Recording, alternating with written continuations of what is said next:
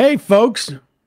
Today's program brought to you by probably my favorite sponsor. I don't like to choose. I don't like to choose between them, but this is definitely one of my favorite sponsors, sunsetlakesebede.com. Use the code Left is Best. You get 20% off. I don't think there is, though, I will say this, a product I use in more different ways on a daily basis. In more different forms. In more different forms than sunsetlakesebede.com. I use the tincture. It helps me get to sleep. I use the tincture sometimes during the day when it helps me deal with my children. I give as a gift the fudge that has some sebede in it. On the weekends, I have a coffee with sebede in it. That's my weekend brew. But I'll also use the gummies to get some sleep with the melatonin and the full spectrum ones with a little bit of tissé, if you will, in the sebede gummies. I will also, after maybe a nice meal, mostly on the weekends, I'll have maybe a pre-roll of the sebede. And of course, Matt loves to use the keef and the flour, mix it in with his other recreational things. Check out the smalls. Mm-hmm. And of course, the Solve I use for mosquito bites on my kid and for my occasional eczema. Sunset Lake Sebede, great company. They have donated thousands upon thousands of dollars to really great causes ranging from strike funds to food pantries, refugee resettlement. They do great business practices, $20 minimum wage. They also a majority-owned company. A majority employee-owned company. They have great farming practices, regenerative practices. They work with the University of Vermont to protect the soil, but they also use integrated pest management, so there's no pesticides on their product. Just an all-around great product. sunsetlakesebede.com. Coupon code LEFTISBEST. Longtime fans of the show, you get 20% off. And I will also say this. They're doing something special for Election Day.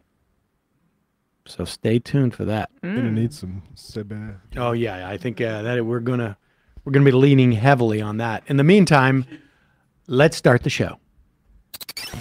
The Majority Report with Sam Seder, where every day's casual Friday.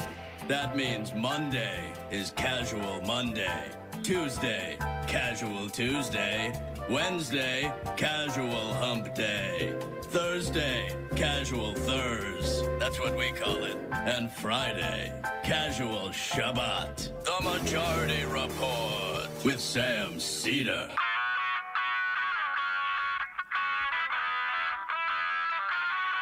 It is Friday, November 4th, 2022. My name is Sam Seder. This is the 5-time award-winning Majority Report. We are broadcasting live steps from the industrially ravaged Gowanus Canal in the heartland of America, downtown Brooklyn, USA. On the program today, the proprietor of the Uber blog Hullabaloo. Digby will be here, or perhaps you know her as Heather Parton, writer at salon.com. Also on the program today, 4 days out from an incredibly expensive, in fact, record-breaking expensive, and frankly, determinative midterm election. Also on the program today, Lonnie Musk starts his assault on his own company. Right now, thousands of Twitter employees are opening up their emails to find out if they got fired. Anticipate some problems on that app today, folks. And despite the Fed chair's best efforts, U.S. jobs numbers surge. Donald Trump floating a November 14th presidential run announcement. New results from Marist poll, Fetterman leading Oz. Meanwhile, also garners Oprah's endorsement. That same Marist poll, Warnock the slight edge over Herschel Walker, at least in terms of numbers. Large edge in just about every other factor. Not running between the tackles. Exactly. Mark Kelly, slightly over Masters. In Israel, Lapid concedes, welcoming in Netanyahu and the most right-wing government in Israel's history. China's Xi calls for no nukes in Russia's invasion of Ukraine. Study finds that San Francisco cops quiet quitted to sink Chesapeake's prosecutorial tenure. Wow. Yeah. Surprise, surprise. I know, we're all shocked. Protect and serve. And asterisk. Throw a fit. Truce announced between Ethiopian and Tigrayan forces in a war that has killed maybe hundreds of thousands of people. All this and more on today's Majority Report. Welcome, ladies and gentlemen. It is, like I said earlier, 4 days out from the midterm elections, yet it is still Casual Friday around here, as evidenced by my soft collared shirt and the fact that Emma does, you don't even wear a collar. Yeah, well, you can't see, but I'm wearing leggings today, right? I try to leave that for the weekend. Is that casual? No one cares. Yeah, I mean, I've been told by my mother, not appropriate for more formal settings, but I don't really care around here. No one cares. I don't know about that. It's comfortable. I mean, I wear sweatpants every day, so I understand. That is... Matt's committed to it. Matt's committed to the every day is casual. It's like... yeah, there's a lot of casual stuff. I mean, Bradley's now. I followed suit. Following for about 3 months. I wore jeans. You want your producers comfortable. Yeah, no, I get it. There's no, we don't have anything, no buttons in this office. We should wear tie. We should wear a suit and tie just randomly one day. That would be really funny. Just show up in a tuxedo. When Matt came in for his job interview, I got news for you. He was wearing like gray suit, a suit with a 3-piece suit. Is that real? Yes. No way. The 3-piece implies the vest, right? You did have a vest on. No, that is, in fact, I don't even know what else you had on. You came into this office in a suit? I don't know if I had a vest on. You dedefinitely had a vest on. Or was it the old office? No, it was this one. Yeah. Oh, okay. No, he had a vest on. There's two things I remember from that day. One, you said that you had read about 153 books that year. Unemployed post-college. With like, from an audio recordings and the whole mechanism, and that you were also wearing a vest. And I was like, bingo, that's it. That's the two. Check and check. Yep. All my boxes checked. So there you go. Matt also had a cane and one of those Jimmy Dore hats. A monocle. No, he was very earnest. He was very dapper in that suit. All right. He was British for a while. All right, folks, let's get into this. I'm not going to lie. I was hesitant as to whether we should play this clip at the top of the show because it's really a rude awakening. But Donald Trump has really, I guess, made a big attempt, and a successful one, to lay about as low as he can over the past 2 or 3 months so that his presence doesn't hurt the Republican ticket. Nationally speaking. Of course, he goes into places and has supported specific candidates, but there has not been, the Democrats have struggled a little bit to nationalize this election, and we'll talk a little bit about that with Digby in a moment. But here is Donald Trump. This was him in Sioux City, Iowa last night, on the eve of reports this morning that came from both Newsmax and then subsequently the New York Times and I think the Post.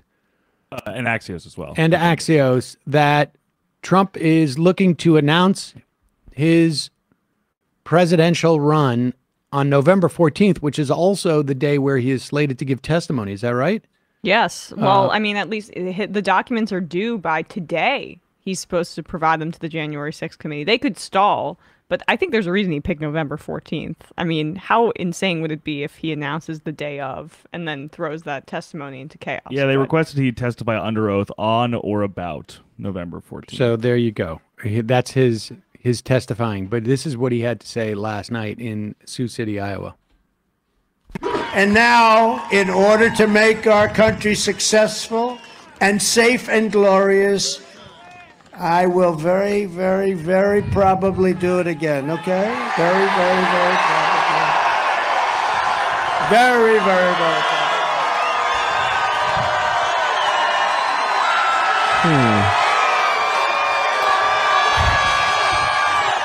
There's new green thumbtacks.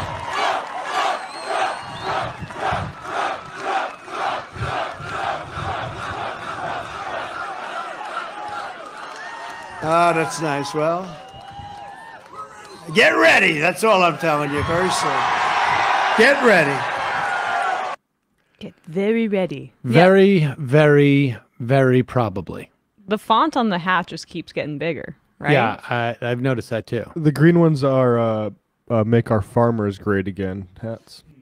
Oh, he had those before, I think. Oh, I never saw those. But...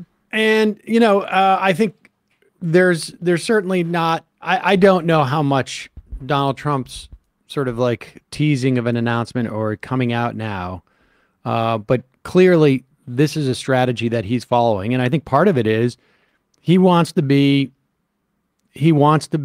participating in this election in some way as a way of launching his campaign. But there you have it, folks. I mean, it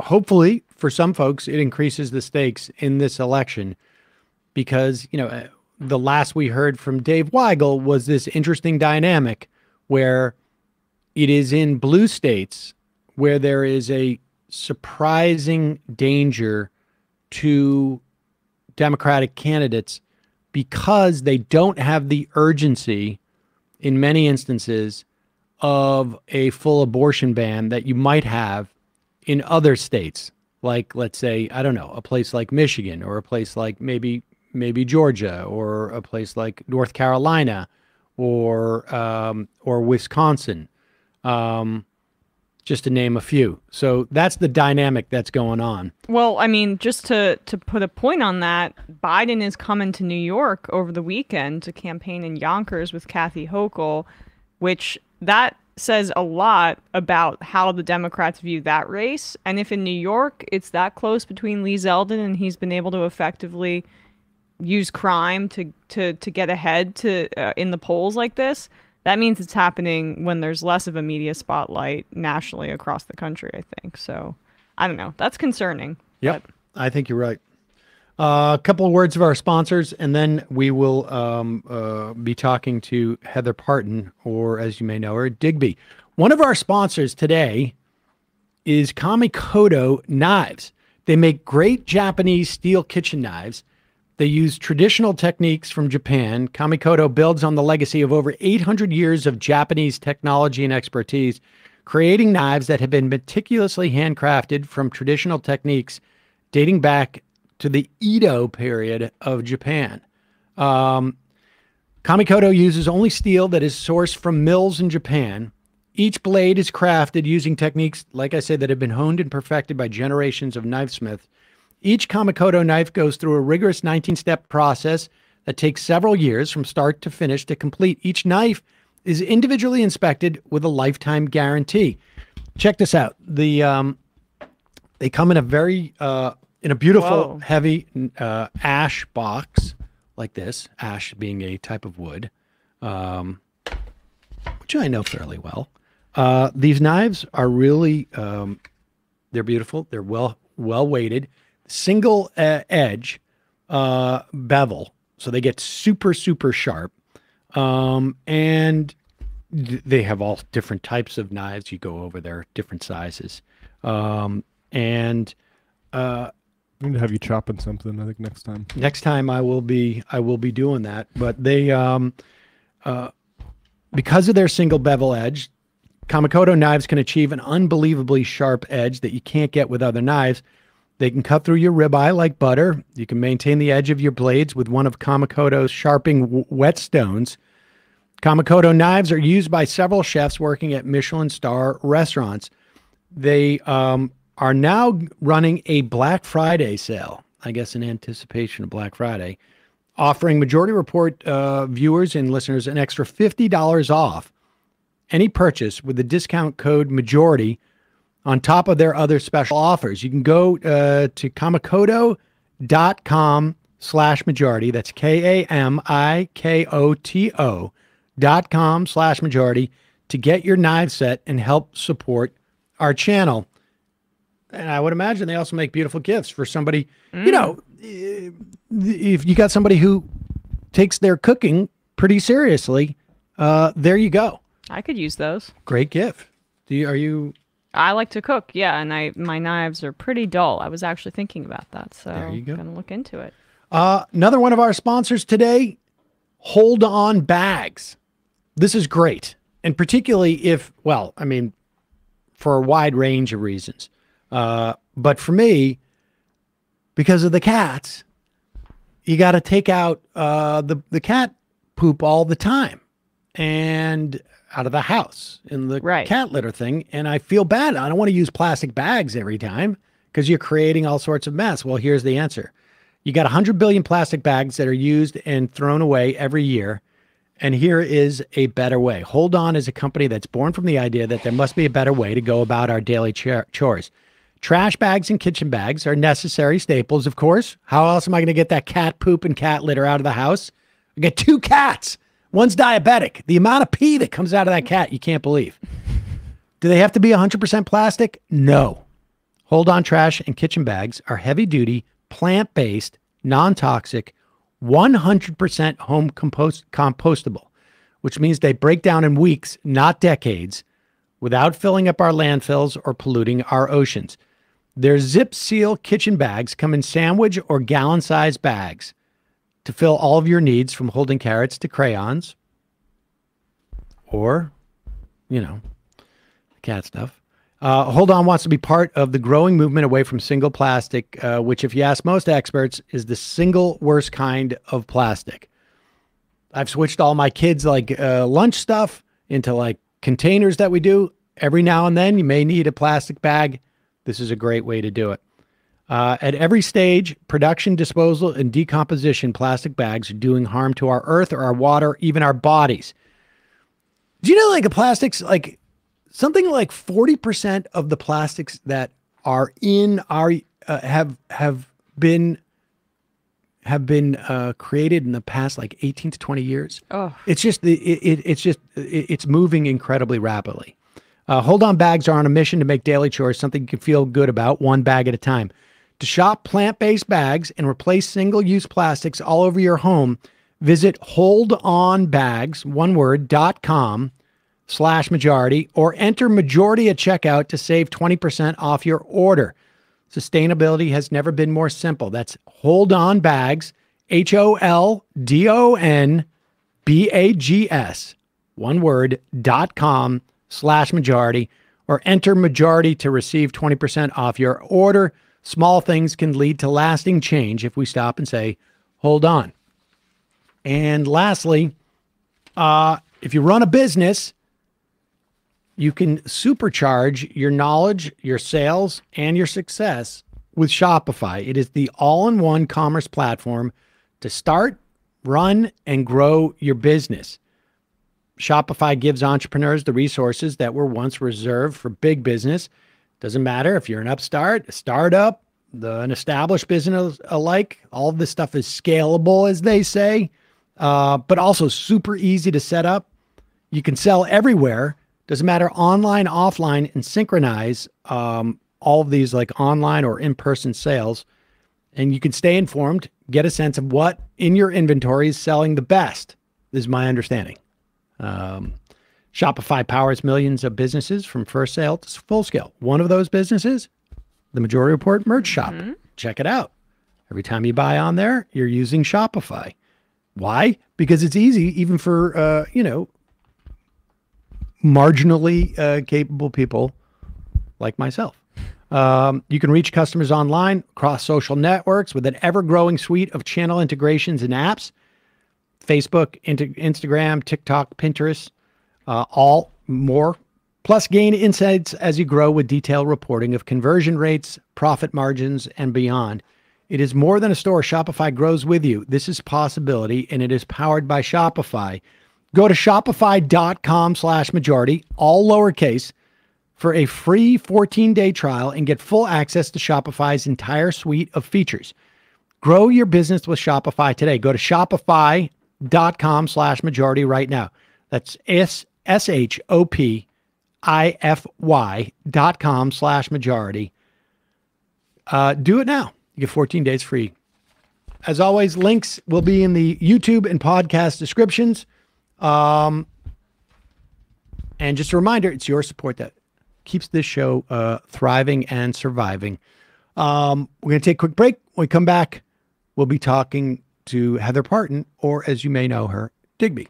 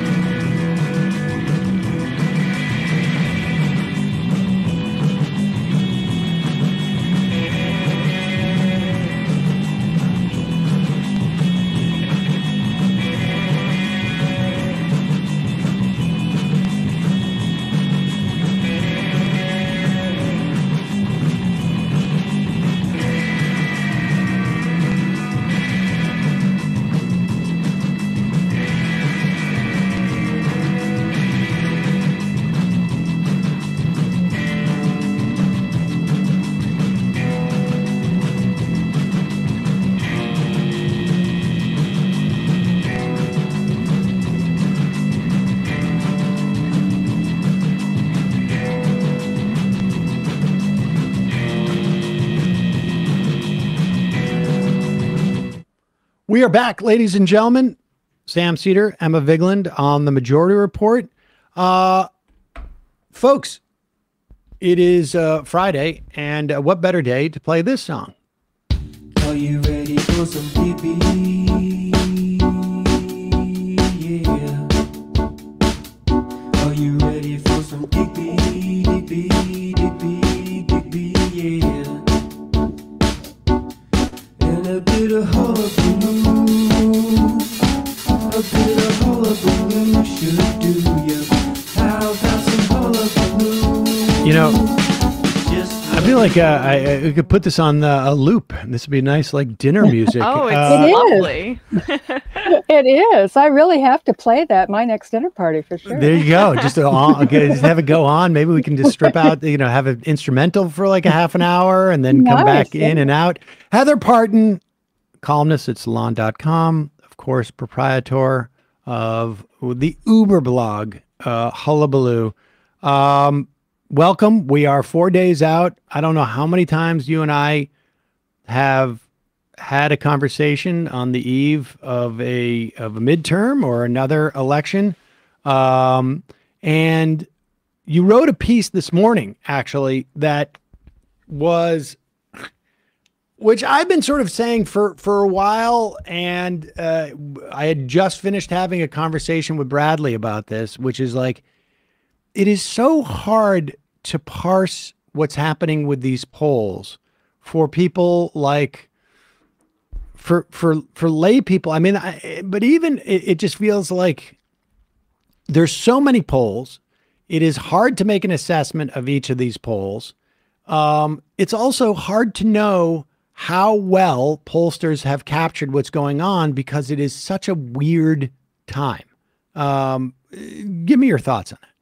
Well, I agree with you completely. I mean, that's when, if you're following this closely, as we are, and I'm sure a lot of people are, this is a very important election, and we're all kind of on pins and needles waiting to see what happens here. The polling is just, it's just odd.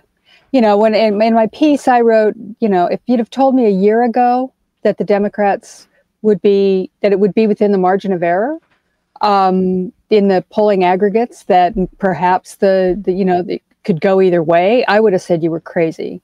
Because remember, after the 2021 off-year elections, the conventional wisdom was that the Republicans they were going to sweep. It was going to be a huge red wave, maybe a red tsunami, maybe unprecedented, with Biden's poll numbers were in the dirt, and you had inflation soaring sky high and gas prices and all that. And then you had that, months and months of the Sturm und Drang that was going on in the Senate with Joe Manchin and Kirsten Sinema, and it looked like Biden's agenda was dead in the water.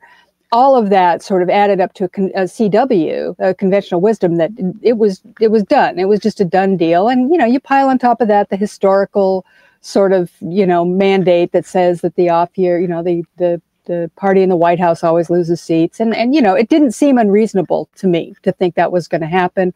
I kind of assumed it, and I think most people did. And then obviously the Supreme Court, overturned Roe versus Wade, and things seemed over the summer to really be shifting the other direction. And where we've ended up now is this polling within the margin of error. And the margin of error is something it's particularly, important to think about during these midterms.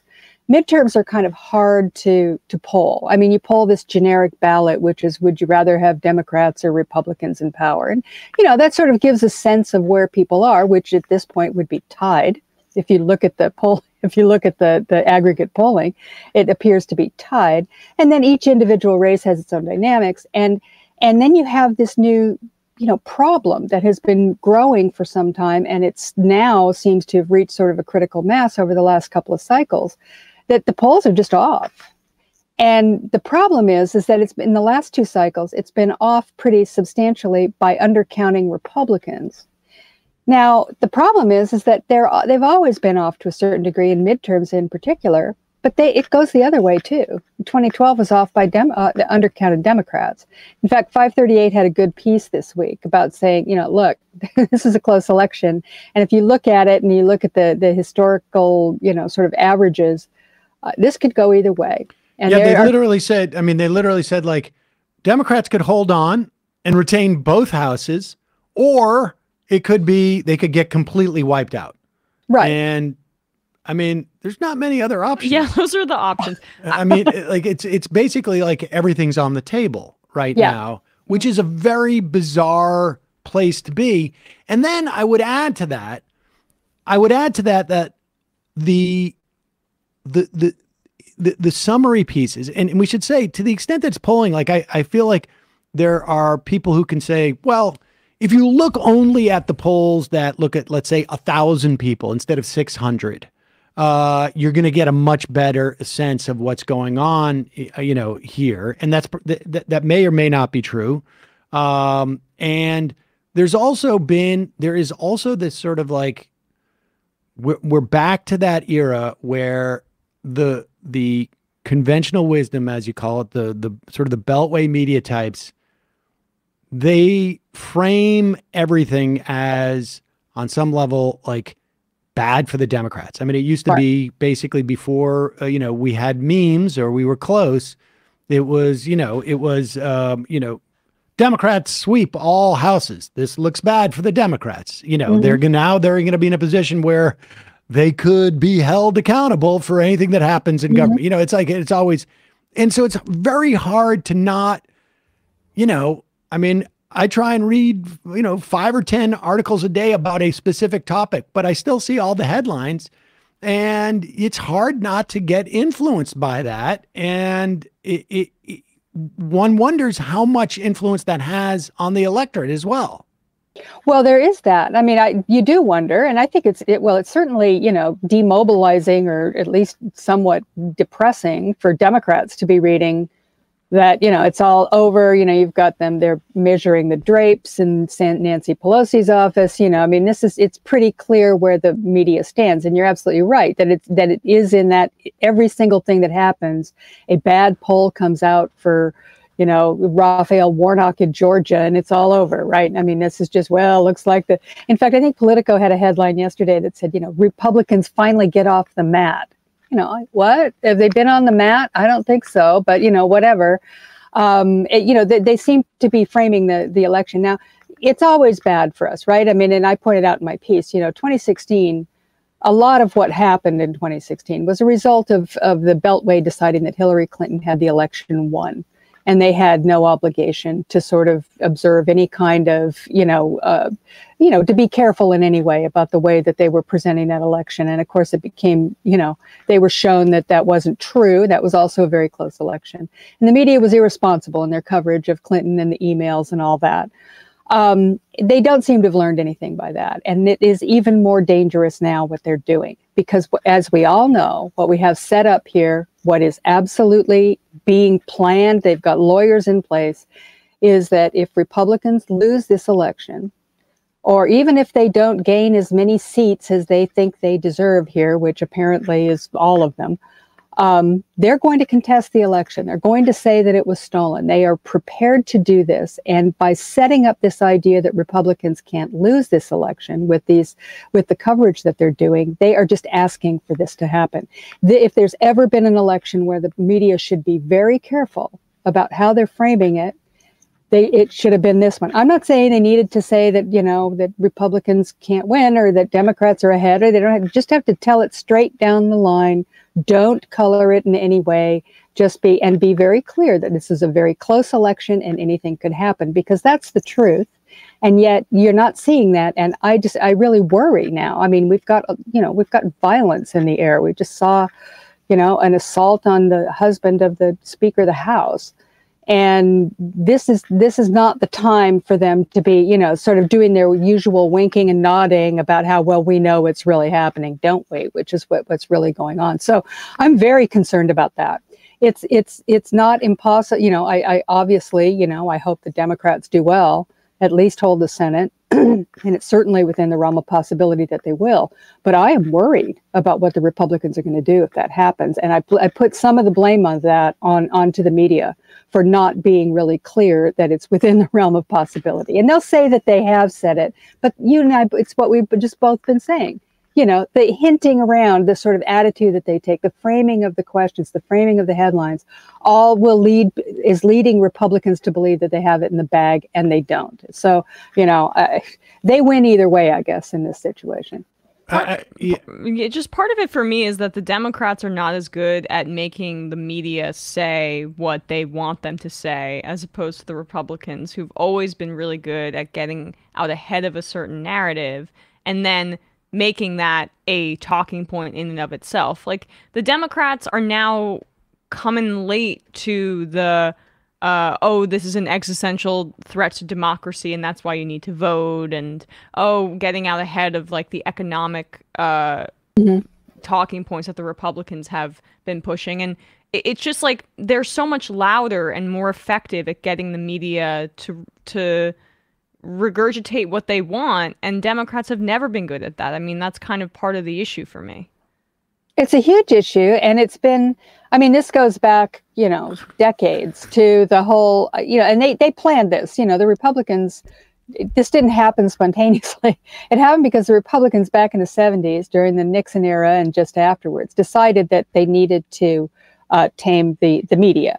And they coined the phrase the liberal media back then. And they started what we always called over all these years of working the refs, right? Which is what they pound the media for being biased, which, they aren't. If anything, they're the opposite now. But what they've done is pounded in to the media's mind this idea that they have to go out of their way to be fair to Republicans, because Republicans are under, because they're the media elite, the coastal elites, whatever, and they're out of touch with the salt of the earth, real Americans out there, and so they have to go out of their way to do this. And so Republicans have pounded that into the media's mind, and they just reflexively sort of respond to complaints for me, even with, the right wing has its very own media that's, I would say, equally powerful now to the mainstream media that, half the country watches and listens to them exclusively.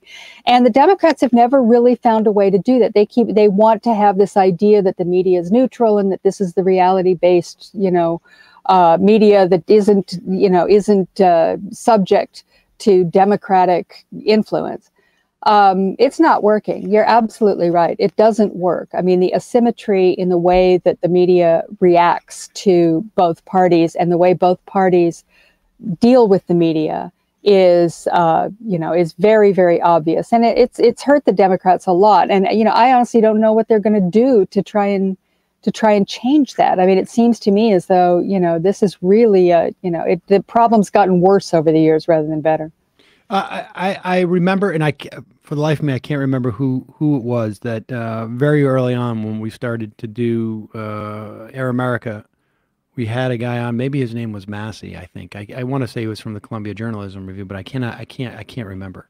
And this dynamic of, at that time, it was letter writing, right, where the right could organize these letter writing campaigns and pressure journalists.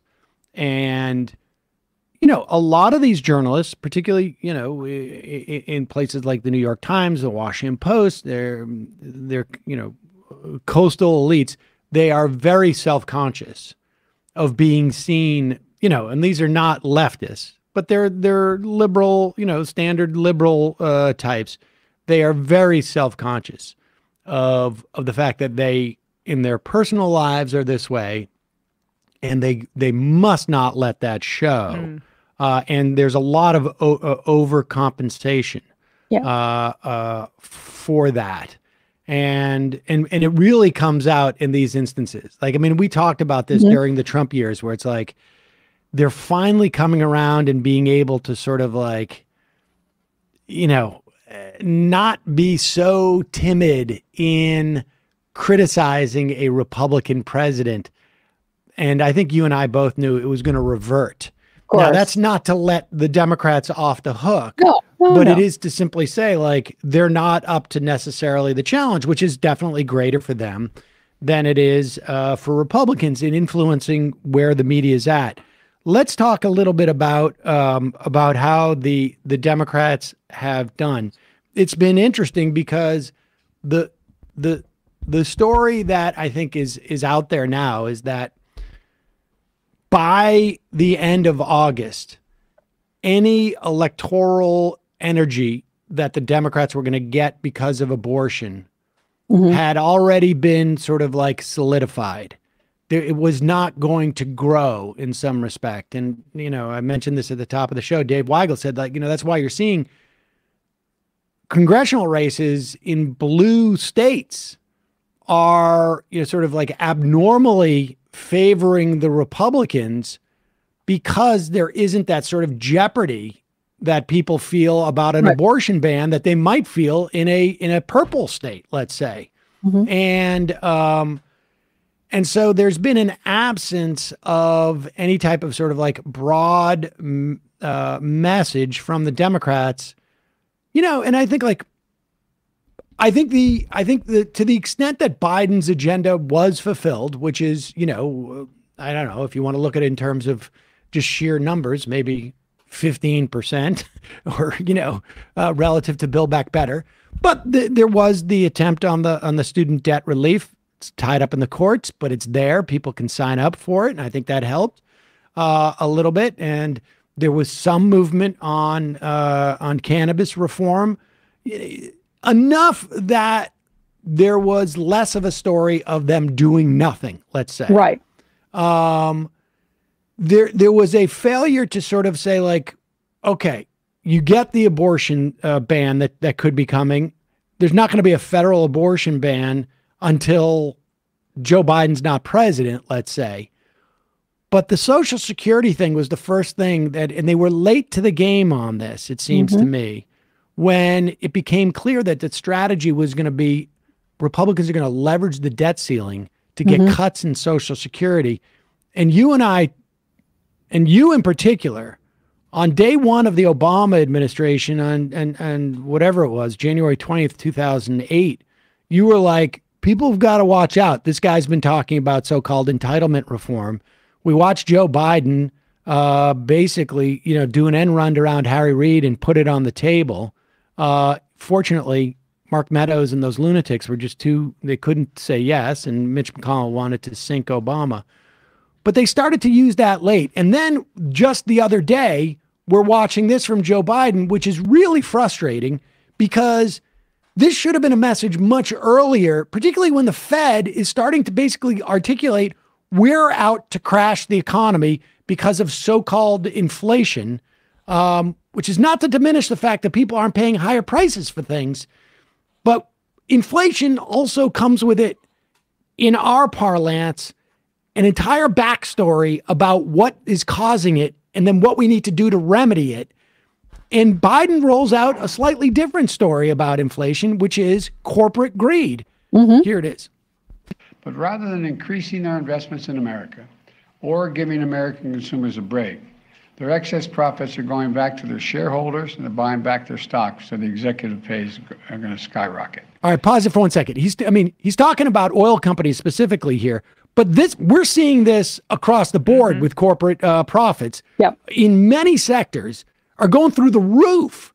And if the story that we're being told about inflation is that, and the chairman of the Fed just said the other day, like, we need to create more unemployment. We need to soften the labor market. If it was about wages, you wouldn't see these huge corporate profits, right? Because supposedly the price increases would be eaten up. But he's also talking about, rail companies. He's talking about food companies and oil companies. Take it back from the beginning. Sorry. But rather than increasing their investments in America or giving American consumers a break, their excess profits are going back to their shareholders and they're buying back their stocks, so the executive pays are going to skyrocket. Give me a break. Enough is enough. Look, I'm a capitalist. You've heard me say this before. I have no problem with corporations turning a fair profit or getting a return on their investment in innovation. But this is remotely what's happening. Oil companies, record profits today, are not because they're doing something new or innovative. Their profits are a windfall of war. The windfall from the brutal conflict that's ravaging Ukraine and hurting tens of millions of people around the globe. At a time of war, any company receiving historic windfall profits like this has a responsibility to act beyond their narrow self-interest of its executives and shareholders. I think they have a responsibility to act in the interest of their consumers, their community, and their country. To invest in America by increasing production and refining capacity, because they don't want to do that. They have the opportunity to do that. Lowering prices for consumers at the pump. If they don't, they're going to pay a higher tax on their excess profits and face other restrictions. My team will.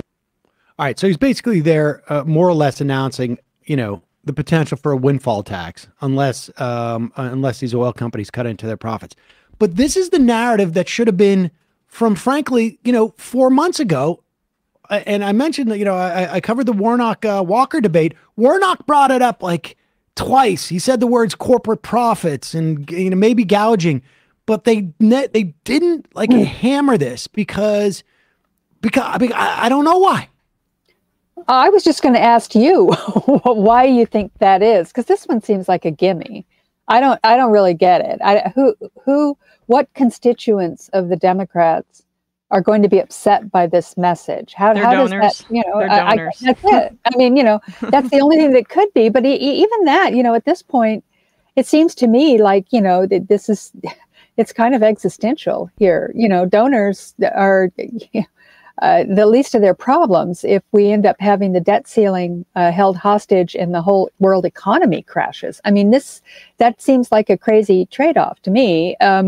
And I'm a little bit stymied by that. I think we talked about this. Maybe I just thought we did, but I think we talked about this at some point. The idea that relying so heavily on the abortion message, which obviously had to be front and center and made perfect sense, but the idea of relying so heavily on it seemed a little odd to me, simply because we're in this post-pandemic period, to the extent it is post-pandemic, but, the post-pandemic period here, everything's in chaos still. There's still this sense of just total dislocation and the nothing's returned to normal. I mean, everything still feels very, very much in turmoil. And you have to address that. You have to address that, and you have to do it in a sort of a systemic way. It seems to me you've got to give people, first of all, you have to acknowledge that it's happening and say, we get it. This, we feel the same way. And then you have to sort of say, look, sort of chop it up and say, these are the things that are going on, and here's how that's all related. Because to me, the global sort of issue, that issue of the turmoil, stemmed from two things: the pandemic and the Donald Trump administration and the era that we had just come through, and the ongoing assault on democracy that sort of was a consequence of that. Those two things, are easily sort of put together into a narrative that just sort of never really gelled if they even tried. And now you have Republicans coming back in playing. I mean, it's astonishing that they are planning to come back in with exactly the same playbook that they had when they left, which is, we're going to cut taxes, we're going to cut Social Security and Medicare, and I haven't heard them saying that they're going to, overturn Obamacare, but I think that's going to be part of entitlement reform now. I think they're just going to put that. They'll try and roll back the Medicaid, I would imagine, absolutely, in some fashion or another. And probably the subsidies as well. I have no reason to believe otherwise. So, you're absolutely right. I mean, these are things that were just sort of hanging out there. It seemed like low-hanging fruit with the windfalls profit, the Social Security, which was in Rick Scott's plan, and he came out with that last spring, I think. Yeah. But this goes back to my critique about them not getting ahead of narratives and pushing things, is that they're constantly playing prevent defense, and then they're like, oh wait, we have to push the ball down the field at the because they actually could come back and win this thing. I think this is I think this is, I mean, Emma said donors, and I am of the mind that Democrats could go out in this environment and say, we're going to put corporations on trial, and they would still be able to communicate to these corporations like, not really. I'm fairly cynical about the Democratic Party, but with that said, we need a majority in the Senate because we need to get those judges on there, and Biden's done a fairly good job with the judges. We need the executive branch to be focused on things like, on labor issues, on antitrust issues, rather than all hands on deck to deal with the 24/7 Hunter Biden, trials that are show trials that are happening in the House. And I think it is, if not the donors directly, I think it really is the consultant class that deals with Democratic candidates, because they have an even greater investment in keeping corporations happy, because they when they're not working for Democrats on these elections, and simultaneously their client roster are these people. And the idea that people were just touching on it, like, this is, I mean, put aside the fact that, like, at one point Biden should have said, like, maybe Powell isn't that right guy to be sitting at the top of the Fed. But the idea that you're going to deal with inflation, and this is not to say that it isn't real, but the problem is we don't have a word for price increases that are not a function of overheated demand. Right. We don't have a word for that. It's just inflation includes that, as well as, hurricane hits and things cost more because there's less of it, because the trucks can't get across the bridge that washed away, and there, you need to address it. You have a great story that also happens to be true.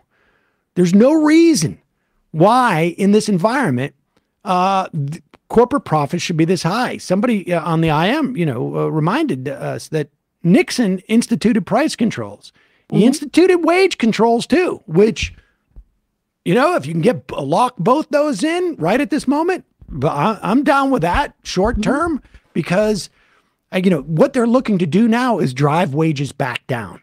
Right. And that's all the Fed is doing. And there's no reason to believe that until you immiserate, like literally immiserate millions of people, that these corporations are going to drop their prices. They're making record profits. You got to go directly at that, it seems to me, just as even of the most cynical political, perspective. And they won't do it. And I'm convinced it's because they have a consultant class that is like, try this, try that, try this. And we know that they were confused as to what they're doing because of the way that they're like in the last minute, trying to grab the steering wheel again and saying like, we got to try this, because they see that the Democrats are either headed towards an iceberg or are in a position to sort of like maybe actually win. And it is incredibly frustrating. One guy who seems to be doing pretty good at this, I don't know if he's going to win his race in Ohio, is Tim Ryan. You and I have not necessarily a fan of Tim Ryan, although like at one point I was like, maybe he'd be a better Speaker of the House, only insofar from a progressive perspective, only because he's not associated with progressives. And there is no sort of like progressives could run harder at him than they could at Pelosi in terms of trying to push the caucus. But he is like taking his campaign has been marked by two things. One, taking a page out of Sherrod Brown's playbook, which is to be sort of like labor focused. And then the other, he does a pretty good job here of, sort of like pushing the democracy at stake. But I am less enthusiastic about democracy is at stake talking point, because I think it's really hard to get people who are not already inclined to sort of see that in this current environment. And I should say, though, I mean, while when it comes to this question, he didn't get a good response from the Fox audience. In this town hall, he spoke about corporate price gouging and got cheers. Well, at the end of this, he actually does. So watch how he turns this around. It's interesting. They stormed the Capitol on January 6th. They beat up 140 police officers, killed one. Okay, they killed one. All right, can we pause it here for a second? They're booing because the cop who died 24 hours later. The proximate cause was a heart attack, but the guy was having seizures throughout that like whole day because he had been sprayed with stuff and had been like, brutalized.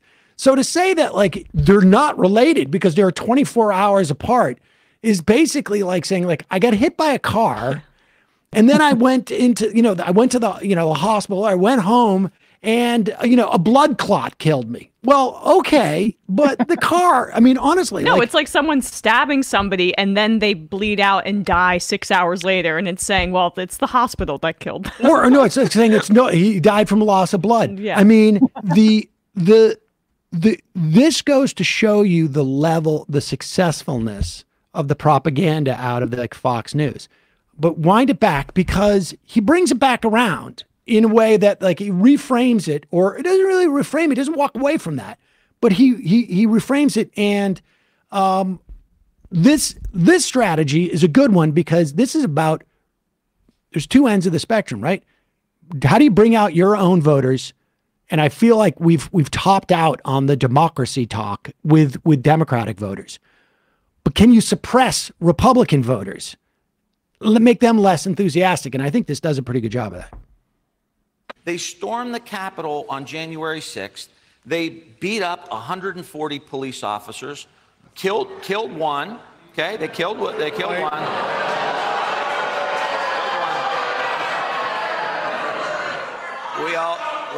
we all watched the video. We all watched the video, and Okay, hold on. Let him finish, please. And I'm happy to have this conversation. I'm not afraid to have this conversation. These are the conversations we need to have in this country. I welcome you guys. Let's just be respectful, but I'm not afraid to stand here and defend my position. On January 6th, 140, I sit on the subcommittee that funds the Capitol Police. These are my friends. 140 of them got hurt. And some of them still can't go back to work because they were beat up with lead pipes. They were sprayed with pepper spray. They were beaten with flagpoles.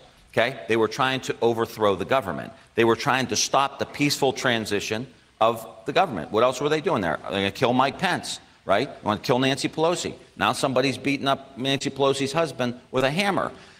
J.D. Vance raised money for the insurrectionists. He made several social media posts to raise money for them. Now, again, I don't care what your politics are, but Americans should say no.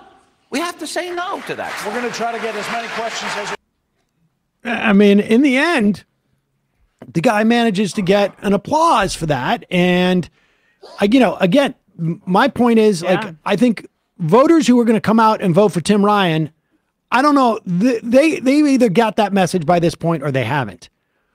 But there's still time. That message, I think, is better deployed on Republicans who are going out to vote. I've seen some reports that Republican women, we know about the surge in Democratic women registrations. And you can see in some of the early voting data that a lot of them are women, and there's a higher level of Democratic early voting women who have early voted than in past elections, to the extent that this is in any way, sort of predictive, who knows. But there's also less Republican women who have come out to early vote than in the past couple of elections. Again, maybe that's predictive, maybe it's not. Maybe it's indicative of the abortion bans, maybe it's not. But it seems to me that the democracy stuff could be deployed to make some Republicans less enthusiastic. In the meantime, the way that you get more Democrats out is to talk about, these guys are they're announcing their plan to cut Social Security and Medicare, right. And they can do this even with Joe Biden in presidency with the debt ceiling. Well, that's key, I think, is to be specific about that. Is to say, look, yes, we have President Biden there, but remember that over the past 25 years, they've shut down the government numerous times. They've held the debt ceiling hostage. The global economy is teetering at the moment, just generally speaking, as we try to recover from this pandemic. Another point that inflation is up all over the world. It isn't just Joe Biden's policies that have created this problem. And you've got these people coming in, these yahoos who stormed the Capitol and who are voting for people who are enthusiastic about them. They're coming up and they're saying outright that they're going to hold the debt ceiling hostage unless Joe Biden cuts Social Security and Medicare. That's what they're planning to do. That's what they're saying they're going to do. And you can specifically bring up people like, Kevin McCarthy. I mean, the head of what's his name? Jim Jordan and Rick Scott. This is in their plans. This isn't just some vague thing we're hearing on the street. I mean, they're out there saying this, and they have to be specific about it. Well, they have to be. We're at the end now, but this was the message that needed to be.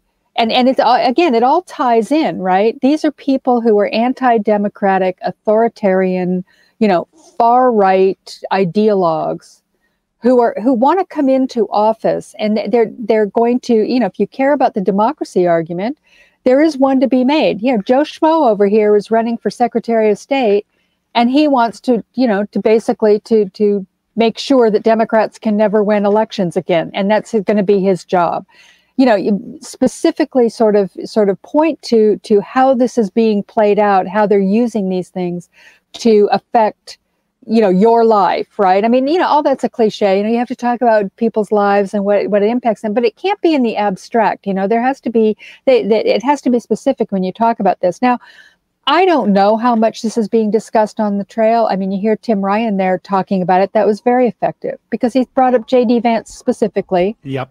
He's supporting these freaks, right? He isn't just giving lip service. He actually is, running fundraisers for these people. Doesn't that make you uncomfortable, Republican suburban ladies? Or do you feel good about that? I mean, are you okay with that? I mean, that's the kind of thing that I don't know is happening in the various districts and in the House districts or on the trail, but I hope it is, because that really is the truth. That's what's been at stake. And none of the boilerplate that people have used in the past about Social Security and Medicare has the same resonance that this current situation does, because we know what they're capable of, right? We know, the Democrats have been, look, Republicans have been trying to cut Social Security for 60, 70 years now. 90 years. Okay. For 85. Yeah, whatever. Almost a century. They've been trying to get rid of Social Security, and they've never stopped, and they're still doing it. Okay. We've heard it all before, right? The Democrats always say it. It's always okay. Things are different now. And I think people know things are different now because the Republican Party is batshit crazy. And they will do things that are batshit crazy. We saw it happen on January 6th. We saw it when they voted for Donald Trump, crazy man for president. And we saw what happened over the course of 5 years, where we barely escaped without a major catastrophe. And arguably we didn't with the pandemic and his response to it, and the massive numbers of deaths that probably didn't have to happen if he hadn't have taken the tack that he took. So, this is much more salient now, I think. These arguments are much more salient now. And we're going to see this played out. If the Republicans do win, and again, I'm not ready to throw in the towel because I honestly don't know. I mean, I'm really agnostic, and I try not to be optimistic about elections ever, because it just, it kills me. I wind up, staking to my bed for a week when this stuff goes wrong the wrong way. So, I don't want to, I tend to be pessimistic, but I'm honestly really just agnostic now. I don't know what's going on. It's very hard for me. I mean, all of us here and most of the people who are watching now, I'm sure, are paying very close attention, and what we're seeing is just mush. So, we have to take a deep breath, get through the weekend, get through next Tuesday. And by the way, probably a while afterwards, everybody needs to gird themselves. You remember in 2018, Sam, I was on with you on election night, and everyone was in despair because it looked like Democrats had not really pulled off much of a win. I mean, right. If it did, it was just kind of eking it out. And we were going, geez, and talk about depressing, because, Donald Trump was in full effect. And of course, it turned out with the late counting, over time, that it really particularly was in California, we should say, because it's a big substantial win. California is not only 3 hours later; it takes a long time, and it's ridiculous. And then all of a sudden, like over the next couple of days, you start to see this cascade of races, particularly in California, and California Republican Party basically went extinct it died. In that 2018 election. Yeah, I mean, it is. I would encourage people to get out over the weekend and knock on some doors, make some phone calls, and this and that. One last thing, you wrote a piece this week about how the way that the Republicans disciplined Liz Cheney, and again, just the standard caveat. I think Liz Cheney, good for her work on the January 6th commission and impeachment, whatnot. I think she probably has another lifetime or two to go before there's any form of redemption in my mind. And that is not even considering who her father was. I'm not going to sins of the father type of situation. But, this is someone who, as recently as late 2019, was talking about Democrats actively pursuing the killing of born babies as a policy, right? I mean, she's going up and making this announcement in front of the podium. I mean, so let's not, but with that said, the punishment that she got from the Republicans, the discipline, has done its job in terms of like getting all the other supposed reasonable Republicans. Right. And and this is the thing that like, it feels like one of the worst things about American politics is the failure of both the public, the media, and the politicians to understand that you can have individual politicians and they all come with something, but at the end of the day, the determining factor about these people are the coalitions who they represent. Right. And their voters. And it may have been the case that like 30, 40, 50 years ago, you know, voters could swing either way because it wasn't that difference. You know, there wasn't as much polarization. And so like a unique politicians could be unique and you could have mavericks, you know, et cetera, et cetera. But that doesn't exist anymore in terms of like, you know, like how politicians ultimately respond. These elections have been nationalized. I don't care if you're Larry Hogan or, you know, even maybe, you know, Charlie Baker. Like if you need your Republican voters, you're going to toe the line. Yeah. And I watched, you know, Joe Biden and watched the Biden administration go from like extreme ultra MAGA, and they keep doing all these machinations.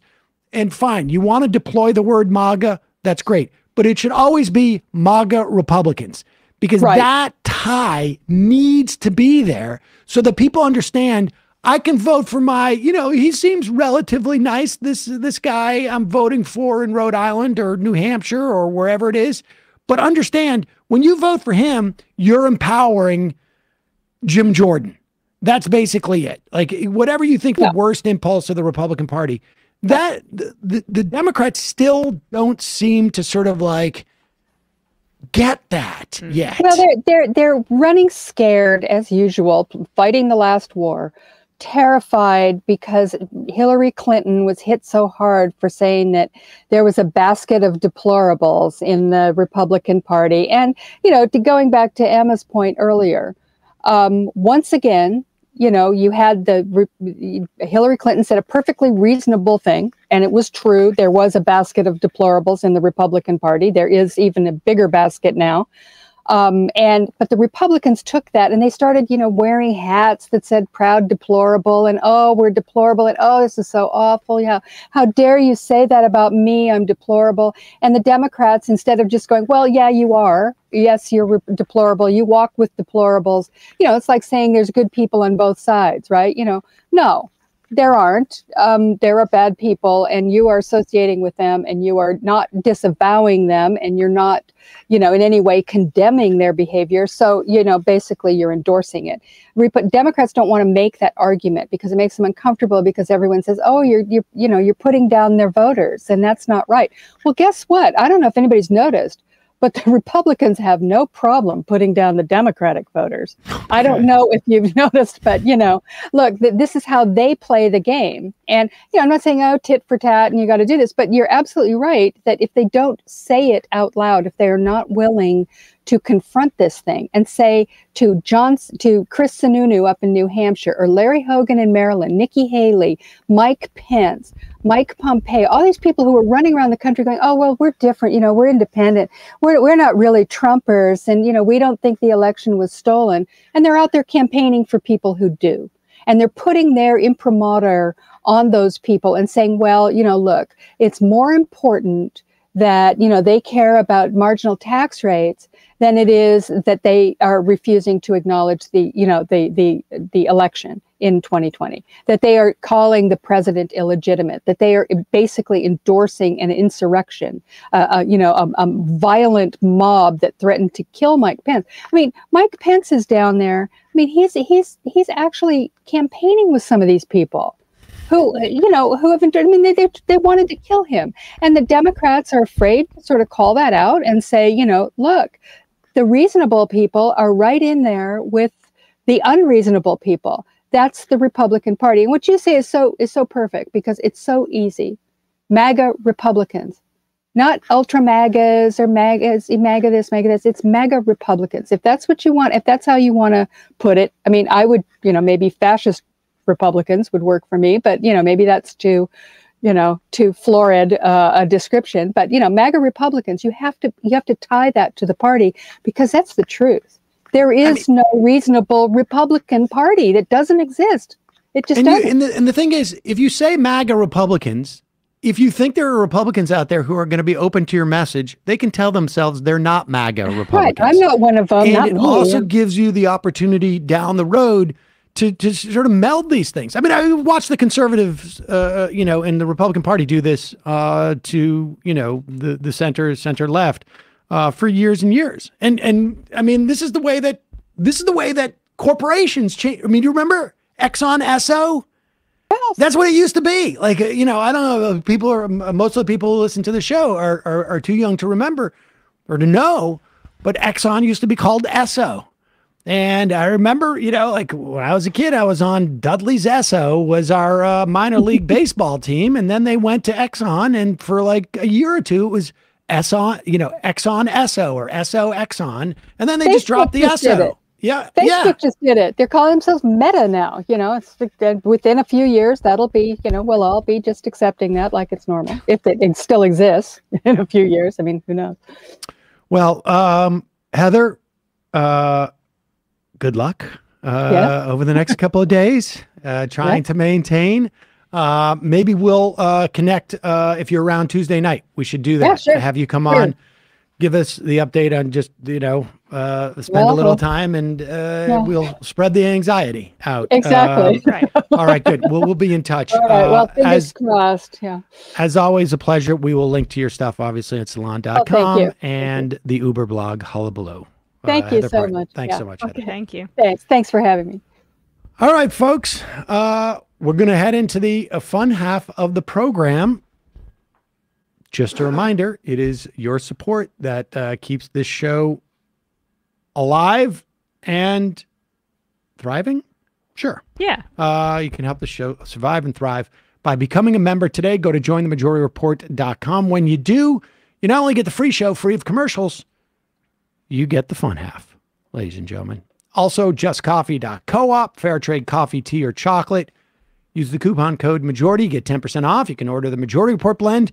Go check out our sponsors today, Kamikoto, Sunset Lake Sebede, and what was the last one we had today? Hold Up Bags and Hold Up Bags. Oh yeah, check those out. And what was the other one? And Shopify. We got links in the description. Tuesday night, we're going to do a show on Tuesday, and we're going to be covering the Israeli elections. The implications of this, not good.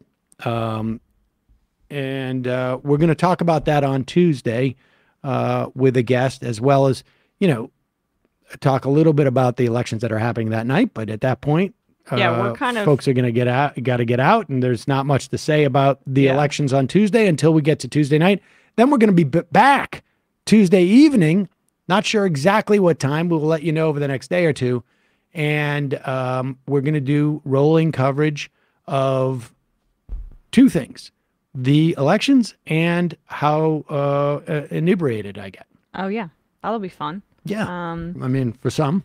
I'll be there with you, I'm sure. So people can check that out. And speaking of checking things out, Emma, ESPN overtime yesterday. Oh yeah.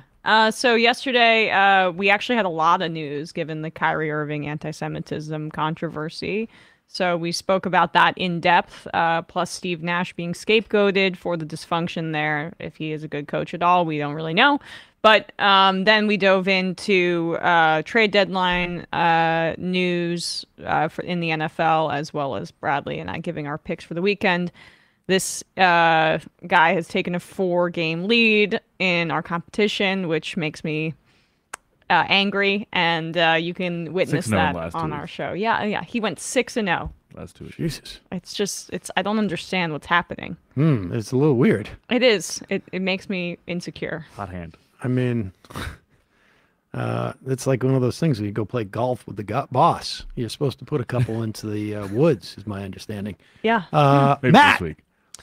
Two things dropping today, since I don't know about you guys, but there's not a lot of podcasts that get released on sort of Saturday, Sunday. So a couple things for everybody on the YouTube channel. David and I's discussion that was originally released for patrons of Left Reckoning on Marx's German ideology, where he says everybody should have the chance to, I'm going to mess up the quote, but be a herder and a critic and a fisherman to their heart's content.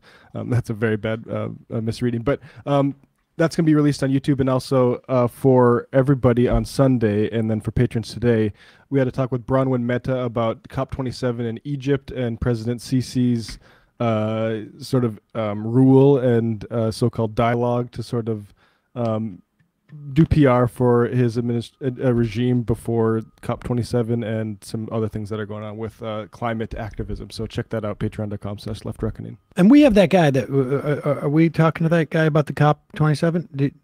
I sent you an email, I think. Well, we'll talk about that. Yeah, we're going to be covering that. I mean, that's ongoing right now, and we're going to be covering that in the wake of the midterm elections. Yep. Folks, 646-257-3920 is the number. I think we're going to get some phone calls today. Atypical for a Friday. See you in the fun half. You are in for it. All right, folks, 646-257-3920. See you in the fun half. Are you ready?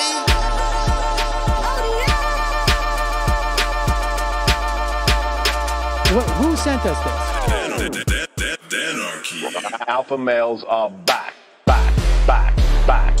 Boy is back. And the alpha males are back. Just as delicious as you could imagine. The alpha males are back. Boy is back. And the alpha males are back. Just wanna degrade the white man. Alpha males are back. I take all of it in my throat. Alpha males are back. Snowflake says what? The alpha males are back. You are a madman. And the alpha males are back. Oh no, Sam Seder! What a fucking nightmare! Bring back DJ Danner. Yeah, or a couple of them, just put them in rotation. DJ Danner. Well, the problem with those is they're like 45 seconds long, so I don't know if they're enough of a break. That's fucking nonsense. You see white people doing drugs that look worse than normal white people, and all white people look disgusting. And the alpha males, psych, fuck them. Snowflakes.